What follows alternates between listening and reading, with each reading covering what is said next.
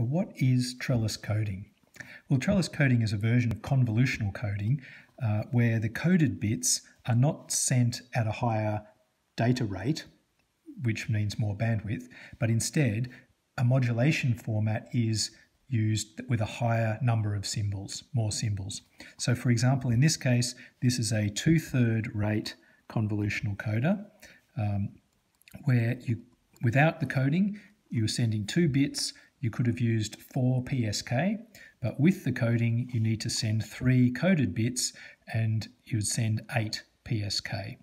So let's look at what the trade-offs are and how you go about this in the Trellis coding method. So here's an example, convolutional code plus a direct line through bit. So one of the bits gets sent directly uncoded and the other bit gets coded. And here's a trellis for this convolutional coded component. And this trellis here, it's got 3 states in the shift register. So there are two states in the trellis, and it's a standard trellis where you can transition from 0, 0 to 0, 0, for example. This is the state defined here, and the next element that comes in defines what it goes. So if it's in 0, 0, and there's a 0 here, it shift across, the next state will be 0, 0. If there's a 1 here, the next state would be 1, 0. And so this would be this branch down here. And in green, I've shown the values of the coded bits 2 and 3 in each of these time slots. So if it made this transition here from 0, 0 to 1, 0, then we would have 1, 0, 0 in the shift register, and the output of C2 would be 1, and the output from C3 would be 0. I've shown them here. So this is a standard trellis for this standard 3-element shift register. In the case of this code here with a direct straight through path, each one of these paths is going to have 2 different transitions. We could draw a second transition for each of these transitions here, where we label it with C1 as well. So this one could be doubled up, and one of the paths would be 0, 0, 0 if we included C1. So if we showed all 3, 0, 0, 0, and the other one would be 1, 0, 0. So for every path here, we should put the value of C1 in front of it and draw a parallel path. And so now let's think of making decisions in the Viterbi decoder. And if you're not familiar with that process, there's a video in the link below on Viterbi decoding. You need to look at the shortest paths, and those shortest paths are going to be the ones that are make most effect on the decision making. And so for every one of these branches, there's another parallel branch, then they are the shortest differentiated paths. Okay, so what does that mean? That means that you want to keep in your constellation diagram, you would like the modulation points to be far apart for the 1, 1, 0, for the 1, 0, 0 and the 0, 0, 0, because those ones are the ones that you're going to be making decisions in the decision tree with the least amount of information, just one symbol period of information, because it starts at the same state and goes to the same state. One of them would be 0, 0, 0, the other one would be 1, 0, 0, and you've got to make that decision just based on one time slot of measurement. So those are the most critical ones that are going to cause you the most number of errors. So what we're going to say is we'd like in our mapping to our constellation points, we'd like to keep the 0 and whatever C2 and C3 are far apart in our constellation diagram from the point which is mapped 1 and then the same C2 and C3. So these are going to be critical for every one of these paths here. There's 2 different branches. One of them, for whichever value of C2 and C3 it is here, there'll be one that's 0 and one that's 1. Okay, and let's see what I mean about that. So to think about that, let's first look at the standard grey mapping.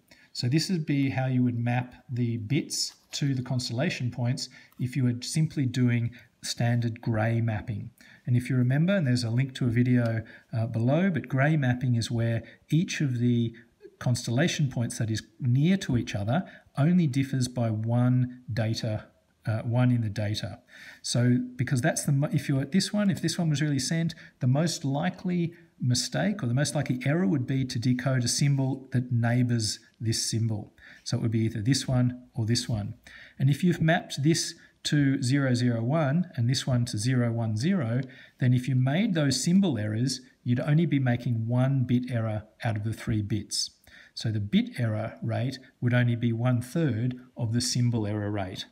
Well, this is grey mapping, and this makes sense if you are doing every detection just on its own. So if there is no structure in the data symbols, there's no structure in the code, if there's no code, and the data is independent from one time slot to the next, then grey mapping is the best thing to do. But in Trellis coding, you want a different mapping, and that's one of the keys to Trellis coding.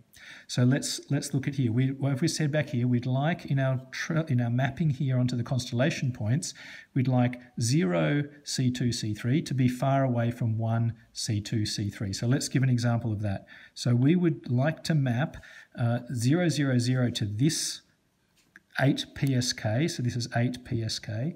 So to that symbol, the sine wave with 0 phase offset, we would map to 0 0 0, and we would map over here the opposite to 1 0 0, because they are going to be in the trellis, they are the shortest paths. You've got the least information to make a decision between those two paths, so you'd like them to be furthest apart in the constellation diagram so that you have a least chance of making that error. That will make this decision the easiest. If they're far apart in the constellation diagram, then this decision will be easiest. And these are the critical decisions, the ones on the shortest paths. Okay, so that's one of them that you'd like to have like this. Well, what is another situation? So another situation that we're also interested in is the other shortest path. So that's the shortest path, but another path, as we know, I'll draw it over the top of this one, and we've seen it in other trellis diagrams here. In fact, actually, you can see it directly from here. For C2 and C3, here we're making a decision between 0, 0 and 1, 0. So you'd like C2 and C3 for 0, 0 to be far apart from 1, 0. And you'd also like here 1, 1 to be far apart from 0, 1. Okay, so we want 0 for C2 and C3. We want 0, 0 to be far apart from 1, 0. And we want 1, 1 to be far apart from 0, 1. Okay, so here's the map. We've got the 0, 0, 1 here. So we're going to put 1, 0, which has got to be far apart from 0, 0. The furthest apart from the ones we've got left is up here. So this one we'll put 0, 1, 0, and this one 1, 1, 0. Of course, we want those to be far apart because that's the first rule up here.